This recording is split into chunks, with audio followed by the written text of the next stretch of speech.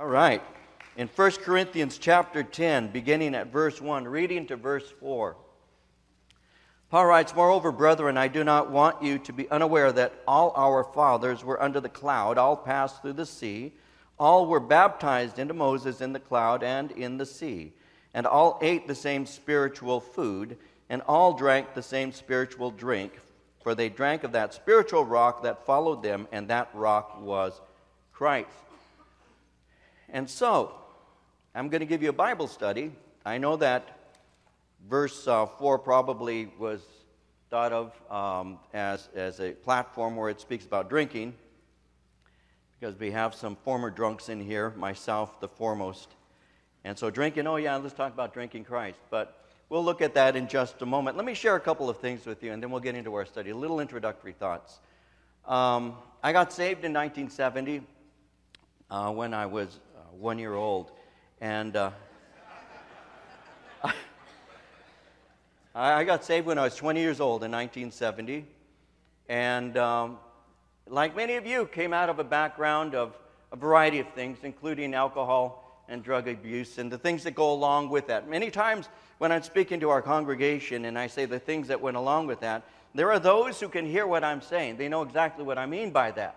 There are others who don't have a clue what that means when I say those things that are associated with drugs and alcohol. But those of you who had that kind of bondage know the kinds of things I'm talking about. The stealing that you would do in order to buy your drugs, you know, the immorality that went along with the drinking and the drug taking, and all of those kinds of things. The violence that you can have that because you're drunk and you think that you suddenly grow 6 inches and weigh 250 pounds. I mean, those kinds of things.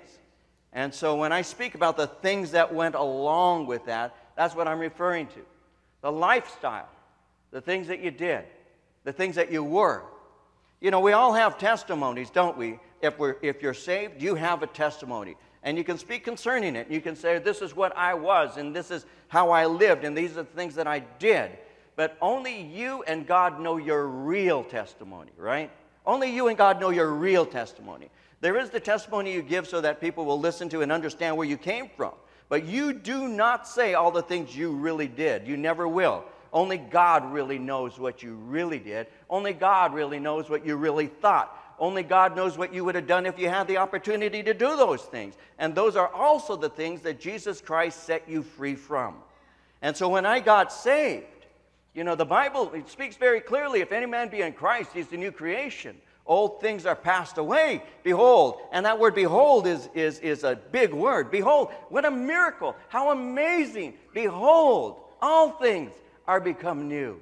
All things are become new.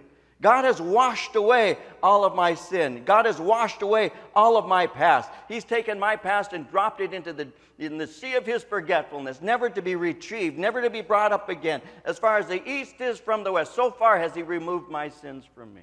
Bless the Lord for the new life that Jesus Christ gave to you. Bless God for it. Don't ever forget it. It wasn't something that was cheap. Because sometimes we think, well, if it's cheap, you know, if it's free, it's cheap. No, it's free, but it is not cheap. The blood of Christ is not cheap. And when Jesus poured His blood out for me, I appreciated that. I appreciated it. Didn't understand it that deeply. How can you when you're first getting saved? How can you really understand that? And it's taken me 43, almost 44 years to grow in my appreciation for the grace of God, for the goodness of God, for the love of God, for the compassion of God, for the mercy of God, for the justice of God, for the holiness of God, for the righteousness of God. It's taken me a long time, and I'm still on that path of understanding. But I do know one thing. Once I was lost, but now I'm found. Once I was blind, but now I see. I do know that, and I bless the Lord for that, because God has made me a new creation in Jesus Christ.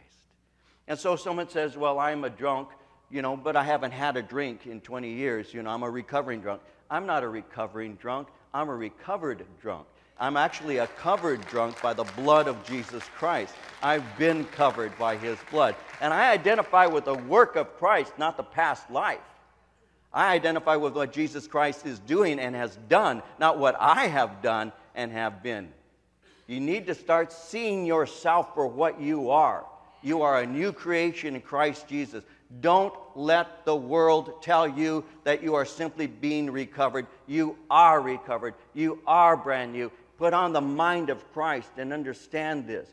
God is able to do abundantly above all we could ask or think. He can transform you, and He does transform you, and He regards you already as glorified in Him, because as far as God is concerned, the work is done. When Jesus died on that cross and said, "It is finished," this is a finished work we're talking about. You're in process, but in God's sight, it's a done deal.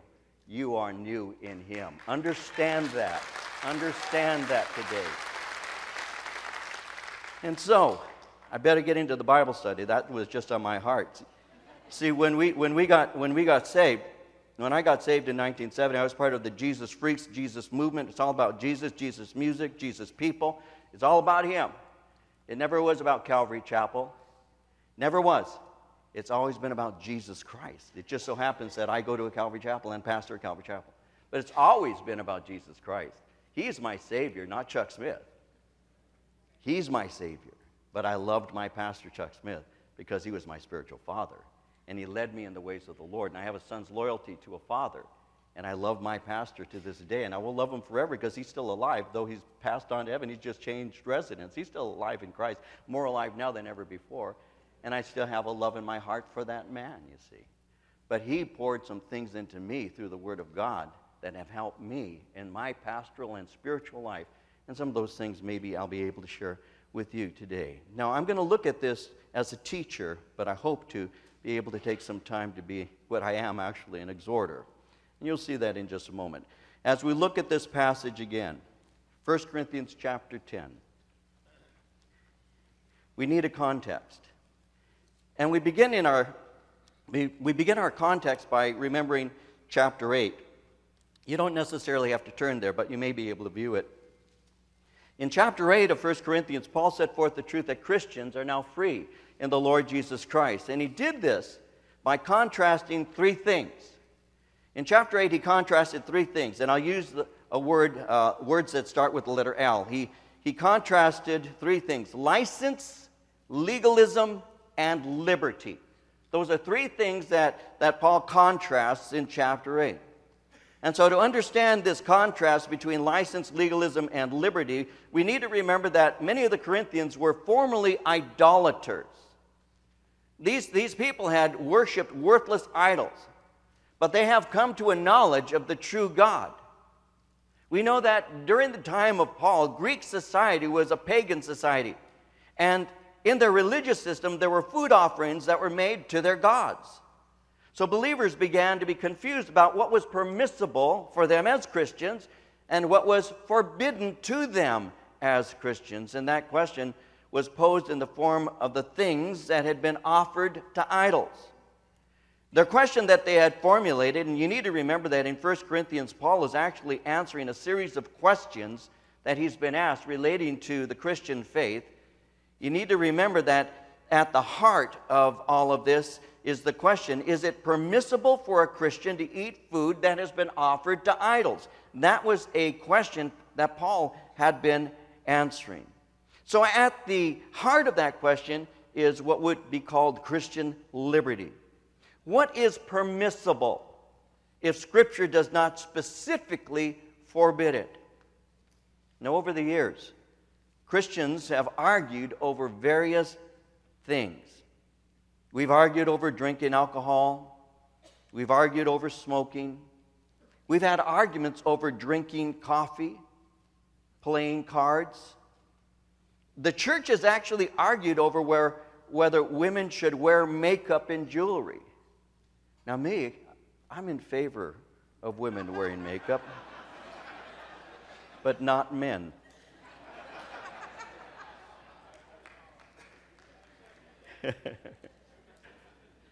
The church has argued about dancing, either inside or outside the church. The church has argued over styles of worship. You don't have a pipe organ, so you must not be worshiping Jesus Christ. You have an electric guitar, you're worshiping the devil. They've argued like that. The church has argued about going to movies or listening to secular music. The church has argued over the length of men's hair, how to dress in church. The church has argued over tattoos. It's doing that today. Body piercing, body piercing. I see some kids, and they come in, they have these body piercings, and I look at them, and I think, that has to hurt. That had to hurt. How could you anyway, body piercing. They argue over children in worship services, the length of church services, the order of church services. They have argued, some of you know this, whether we should stand up for the entire church service. In some churches they do to this day, they stand. The congregation stands the entire church service, or whether we can be seated. There have been so many arguments over things that in many ways really are not the most important things. Now, many feel that these are spiritual issues, but they really don't have a scripture that actually speaks to that issue. So what that has developed is for some to practice any or all of these behaviors, well, that's just sin.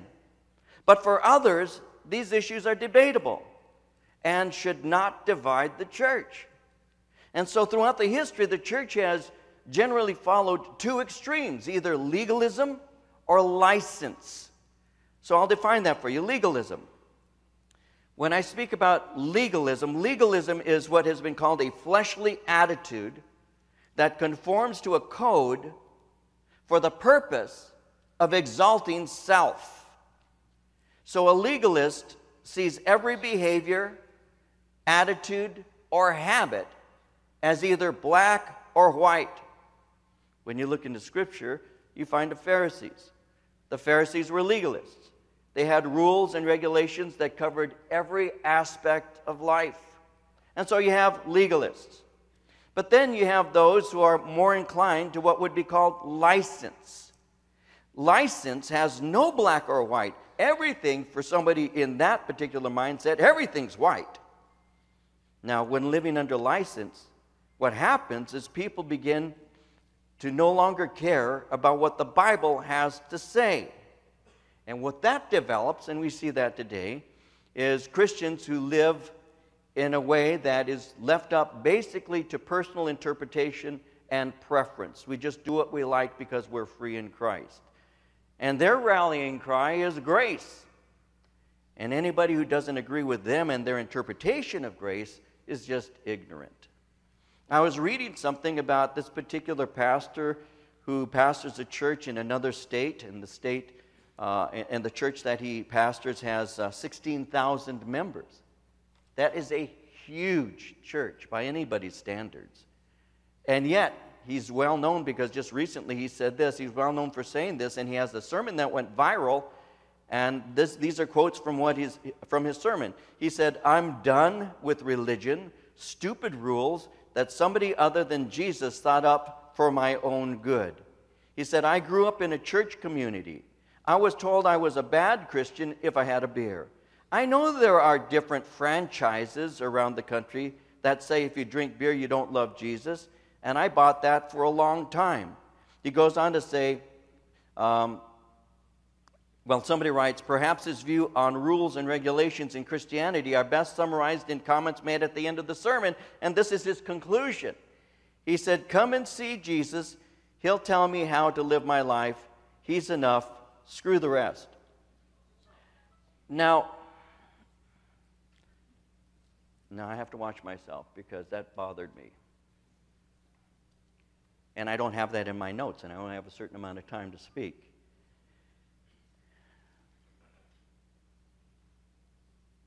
No, I'm not going to say it. I'll keep my mouth shut. I'll let other people speak. That's what we're seeing today. Christianity by vote. Christianity by feeling. Scripture is interpreted by how a person feels after they hear what Scripture says. So a lack of discipleship has been the result. For them, everything is relative. There are no guidelines for living. Now, I want to make an important note here. It's not legalistic to be obedient to the Word of God. Christians are to be Christ's disciples, and we follow His orders. As a soldier follows the general, as a servant follows the master, as the scholar follows his teacher, as a sheep follows its shepherd, just so ought the professing Christian to follow Christ. Obedience to God's word is not legalism, because legalism produces bad fruit. Christian morality differs radically from legalism. Legalism is obedience to the letter of the law to the neglect of the spirit of the law. Christian morality is obedience to the spirit of the law as well as the letter. Paul said he has made us competent as ministers of a new covenant, not of the letter, but of the Spirit. For the letter kills, but the Spirit gives life. So how do you define what is permissible if you have no specific scripture? Freedom in Jesus is balanced by love for Him and love for other people. Our liberties are voluntarily subject to our love for other people. Liberty must never cause a weaker brother to sin. Liberty contains the power of choice, the freedom of doing as one pleases in the Lord. And just because I might feel freedom to do something does not mean that I should do that. You see, I'll bring this in. Here's an application illustration. I, like many of you in this room, was not a social drinker. There are people called social drinkers. I wasn't a social drinker. Social drinkers are those guys or those ladies who can have one drink and they nurse it throughout a night and they have it as part of their night. They're a social drinker. They have one beer, one glass of wine. I wasn't a social drinker. When I was 17, I started my night out by drinking a half-gallon of wine and a quart of beer. That is not a social drinker. I drank with the idea of getting drunk. I didn't even like the taste. I liked being drunk. Over time, I began to like certain tastes, but when I began, it was just to get drunk. There was a goal. So I never was, from the time I began drinking, like at 15, until I got saved, I never was one of those guys that would sit with you at a table while you had a beer and I had a beer and we just talked about the Dodgers. Or, God forbid, the Angels.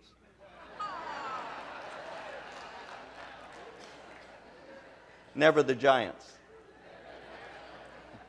Never the Giants. If you got up and walked away from the table, finders, keepers. Your drink was mine. That's the way it was. If you left your dope around me, finders, keepers. It was mine. And I say, man, you know, and that was just me. I was not a social drinker. And those who say you can smoke pot like you drink, that's not true either. I never just took a hit off a joint. Just one hit. Just one hit. No, I smoked until I passed out. I'd smoke until I passed out. And that was just my lifestyle. So when somebody comes and says, oh, you're free in Christ, you can have a beer, why would I return to the vomit? Why would I return to the mud that I've been washed from? Why would I use the grace of God to return to old habits that Jesus set me free from? I don't want that way of life. That's why I got saved. And when a pastor stands up and makes issues concerning beer and telling people you can drink, he doesn't know what addiction is. He doesn't have a clue. You do, don't you? You know what it's like to wake up in your own vomit. I do. I know what it's like to wake up with my face filled with vomit. I know what it's like to be in a police station with my best friend barfing on my face all the wine we drank. We drank 3 bottles of this very cheap wine. I got arrested on Washington's birthday. They put me in the Norwalk Sheriff's substation. I'm passed out on the floor. My friend Bill is leaning over me, vomiting on my face, while the sheriff, the deputy, is laughing, saying, hey, guys, you got to see this. And I'm saying to my friend Bill, stop it. And Bill's saying, I can't. I know what that's like. These beer commercials where these guys are all fit and in shape drinking Miller Lite, you got to be kidding me. Show them a real guy with a real beer belly, just with no teeth. That's what it's all, isn't it? Isn't that really what it's all about? That's really what it is. Why would I go back to that? And why would you? And why would you? Is wine better than Jesus? Is the wine better than the Spirit of God? No, it is not. Once you've tasted the new, you never go back to the old. You don't need the old anymore. I've got the new wine of the Spirit of God. That's Christianity. Anything less than that isn't Christianity. It's a pep talk. It's an inspirational saying. I preach a Christ who sets the captive free. And you can be free. You can be free. Not everything I may be free to do results in my being conformed into the image of Jesus Christ. That's true for various things. As a believer, I felt I could drink if I wanted to. But the fact is, I don't want to return to the vomit. And 1 Corinthians 6:12 is a powerful scripture for me. All things are lawful for me, but all things are not helpful. All things are lawful for me, but I will not be brought under the power of any. You see, we are to do all things through Christian love. That's what 1 Corinthians chapter 8, verse 9 says. And we're not to be a stumbling block to somebody who's weak. We're to seek to be an encouragement to them. Legalism, license, or liberty. But the liberty I have has another L. The liberty I have in Christ is tempered by love. Love for other people. Paul said, let us not judge one another anymore, but rather resolve this, not to put a stumbling block or a cause to fall in our brother's way. So with that in mind, Paul has been illustrating how our exercise of freedom in Christ affects other people. And so chapter 10 illustrates how our use of liberty affects our own lives. Now, if you were to have a verse that was the main point of chapter 10, it would be verse 12. Let him who thinks he stands take heed lest he fall. Prideful overconfidence will inevitably lead you to fall. Proverbs 29:23 says, a man's pride shall bring him low, but honor shall uphold the humble in spirit. If you think you're standing, take heed. You need to be aware of the fact that the most valuable vessel in the hand of God is the broken one. Never forget where you came from. I have never forgotten where I come from. It's helped me not to judge people who are still there. It's helped me to love them. It's helped me because you can get to the point where you think, how can you do that? But for the grace of God, I was that and worse. I was that and worse. So I exalt the grace of God. I rejoice in the grace of God because he knows what I was, and I know somewhat what I was. And yet he loved me and saved me anyway. And that amazes me. The love of God amazes me. And so it should break you. It should humble you. You see, the Corinthians were in danger of believing that they were beyond stumbling. They were saved. They were baptized. They were well taught. They were spirit-filled. They were maturing in their faith. So in their eyes, they may have thought that they had been arriving at their spiritual maturity. And so they got to the point where they thought they were beyond temptation. They were now freely associating with pagans in their social activities, in their social ceremonies. They thought they were beyond falling. Now, of course, we're not to withdraw ourselves completely from other people. Jesus associated with unbelievers, and he loved them deeply. But he did that in order to minister God's love for them, not to party with them. But on the other hand, we're not impervious to influence that will be exerted upon us. We need to be aware of the fact that there are things, if we place ourselves in a situation where we're around our old friends and they're doing the things we used to do, we need to understand that we're not as strong as we think we are. And we can be drawn back. We have to be careful. Like it says in Proverbs 12:26, a righteous man is cautious in friendship. The way of the wicked leads them astray. 1 Corinthians 15:33, do not be deceived. Evil company corrupts good habits. So Paul had said he doesn't want to be disqualified in ministry. He wanted to remain used by the Lord. And he was pointing out that pride disqualifies you from being serving the Lord. So in order to develop that, Paul began to speak of ancient Israel as an illustration. And notice with me in verses 1 through 4 here in chapter 10, he uses incidents from Israel's 40 years of wandering in the wilderness. So he's saying basically, when he says, I don't want you to be unaware, he's saying, don't ignore the lessons of the past. All that you have learned of the Lord should be remembered constantly. That's why we should be reading the Bible, by the way, because the scripture in Romans 15:4 says everything that was written in the past was written to teach us, so that through endurance and the encouragement of scripture we might have hope. And he begins now to rehearse. He rehearses scripture, rehearses the history of Israel, and he wants to communicate to them certain things. He wants them to know that all the nation of Israel experienced the grace-filled deliverance from physical bondage. He wants them to know that those benefits are spiritual in nature. And he wants them to know that the benefits come from Jesus Christ. So God had done a work, and he wants them to understand that. Now he says first, he says, all our fathers were under the cloud. All Jews were physical descendants of Abraham. But he's writing to Gentiles. And so he's making it clear that through faith in Jesus, they are now Abraham's spiritual descendants. It's interesting, in the first 4 verses, he uses the word all 5 times. That shows oneness in experience. The nation together experienced these events. He says all were under the cloud, meaning God delivered the entire nation, believer as well as unbeliever. He says all passed through the sea. God brought them all to safety. He says all were baptized into Moses. All recognized Moses as their leader. All ate the spiritual food, which speaks of manna, revealing that God has the grace to provide. And finally, he says, all drank the same spiritual drink. They drank from that rock. That rock, he says, was Christ.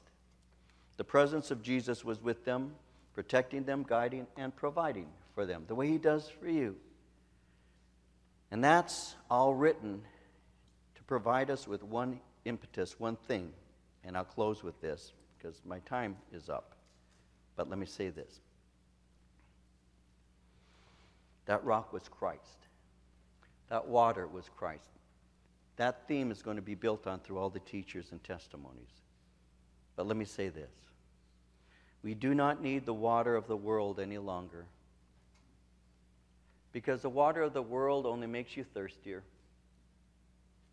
When you drink of what the world says it has to offer you, materialism, sexual pleasures,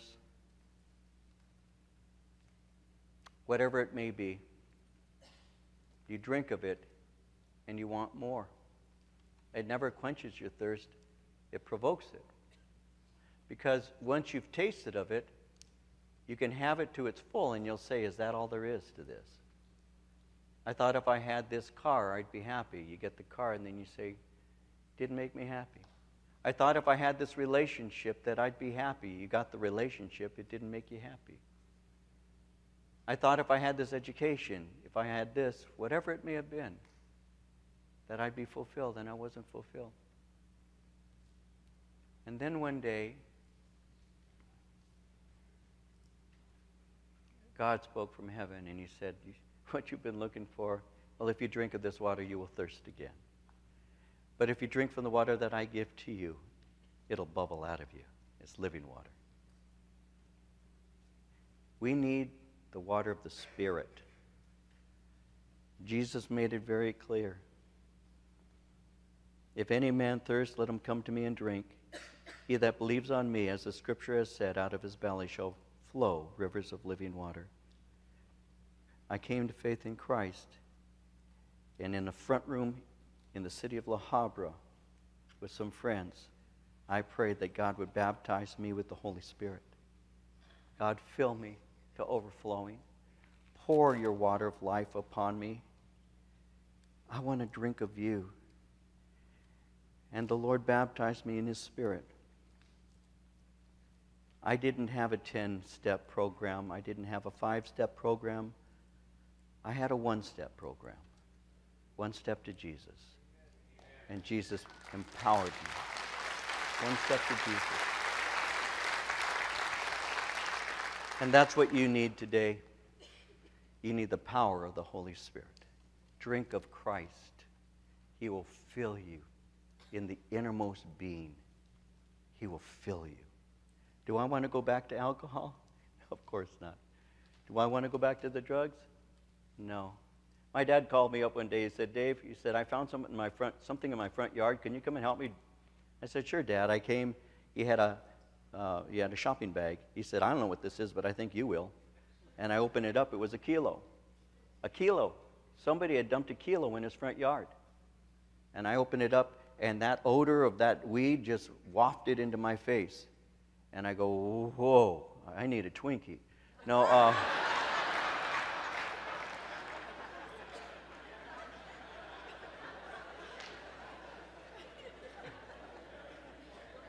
rolled that bag up and turned it into the police.